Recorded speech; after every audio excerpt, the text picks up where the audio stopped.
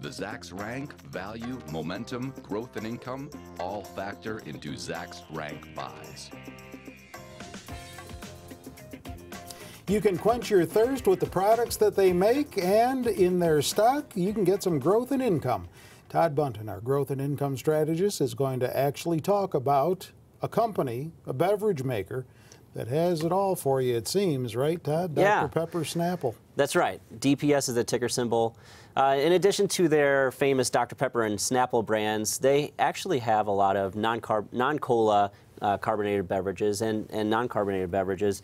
Brands like 7-Up, A&W, Sunkist. They have Hawaiian Punch, Schweppes, Squirt, and Sunkist. Schweppes. Okay. See, I don't drink ginger ale much, but okay. Yeah.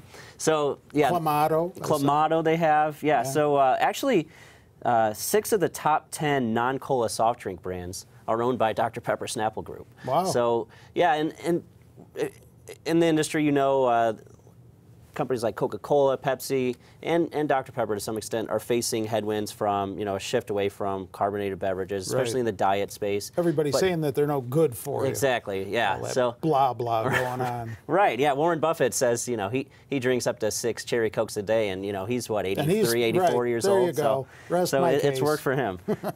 But yeah, so one of the ways they've been able to offset those headwinds, like I said, is they have a lot of non-carbonated beverages too. But also they implemented recently what they call a rapid continuous improvement strategy to cut costs, to improve efficiency, and that's led to margin expansion and solid earnings growth. And that was on display in the second quarter. The company actually delivered a solid earnings beat on July 23rd.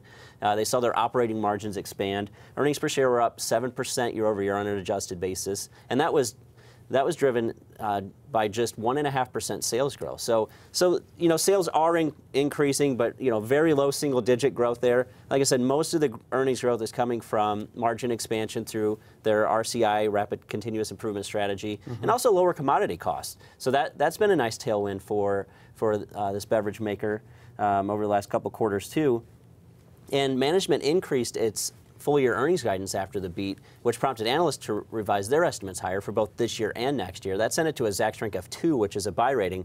You can see the agreement and magnitude of consensus estimates all moving in the right direction post earnings, and we love to see that type of earnings momentum, you know, from companies. That's why it has that high Zacks Rank. And based on those current consensus estimates, analysts are expecting about 8% earnings growth this year, 8% growth next year.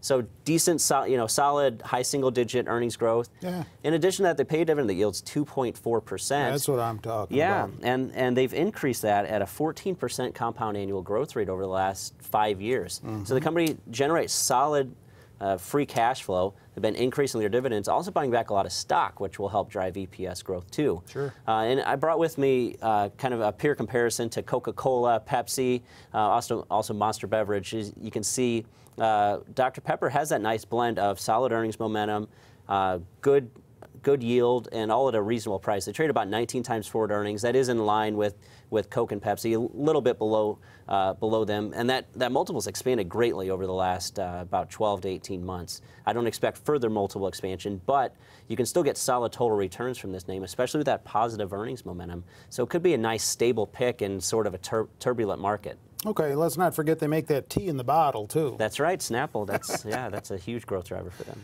Do you own them? I do not. All right, check out more stock picks, stock picking strategies, stock commentary, all on our website, Zacks.com. Link to it all off the homepage. And you know, you don't have to stay at Zacks.com to watch these videos, although we'd appreciate it, but you can watch them in syndication as well, especially on YouTube. And if you are watching them from YouTube, don't forget that you can subscribe to them there and comment on them. Just something that you might want to consider. With Todd, I'm Terry Ruffalo.